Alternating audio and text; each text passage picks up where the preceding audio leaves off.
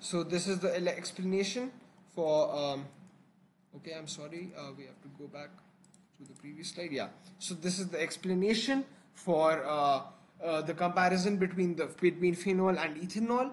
So phenol is more acidic than ethanol because the OH group in phenol is attached to a benzene ring. The lone pair on the oxygen atom is delocalized into the benzene ring, making the phenoxide ion more stable. Thus, it is less likely to bond with H plus ions. And you can also write that the lone pair is less available to bond with H plus ions. And then the second explanation is that in ethanol, a large electron donating group, CH3CH2, is attached to the OH atom. OH group. This should not be OH atom, it should be OH group. So OH group.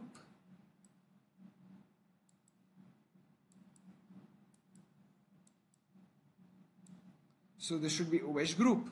And then the positive inductive effect caused by the alkyl group increases the negative charge density on the ethoxide ion, making it less stable and hence more likely to bond with H plus ions. So these are the explanations. I want you to note all of these explanations down because it will really help you in your exam. If you write the answers as they are over here, then you will get full marks. So I'll move to the next slide now. You can pause the video and note all of these down. So oxidation of methanoic acid and ethane dioic acid. So first of all, we saw that in our AS levels, we saw that alcohols, for example, ethanol, CH3, CH2, OH, it first oxidizes through partial oxidation to ethanol. Just a second, let me make this entire molecule properly. So ethanol, which is CH3, CH2,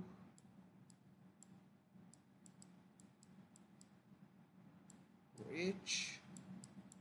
This is ethanol, CH3CH2OH. It first oxidizes partially to ethanol, which is an aldehyde.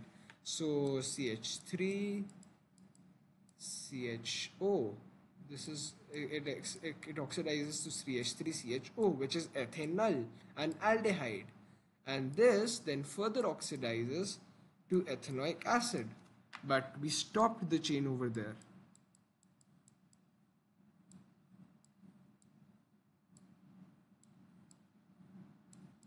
So this is how oxidation takes place. But however, we never oxidize the acid because ethanoic acid cannot be oxidized.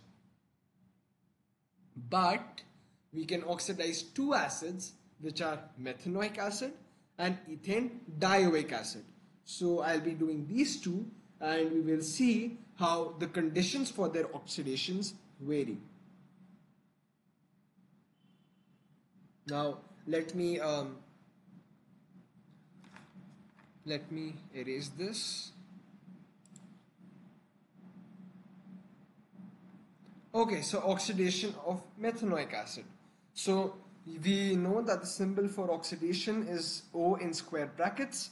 So ethanoic acid upon oxidation forms CO2 and H2O. So we know this for all organic compounds. You oxidize an alkane, you get CO2 and H2O. You oxidize an alkene, you get okay, so alkene is a little different, but you oxidize an alkane, you get this. You combust anything in oxygen. For example, you combust alcohol in oxygen, you get CO2 and H2O. So basically, the combustion, not oxidation, but combustion of all organic of most organic compounds leads to the formation of CO2 and H2O. Now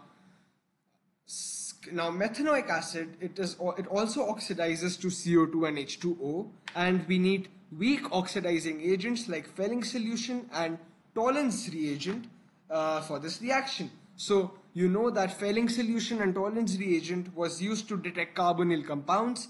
Fehling solution, it is initially blue in color, but with an aldehyde it gives a deep orange color, and a deep red color, I'm sorry. Fehling solution gives a deep red color with an aldehyde and no reaction with a ketone.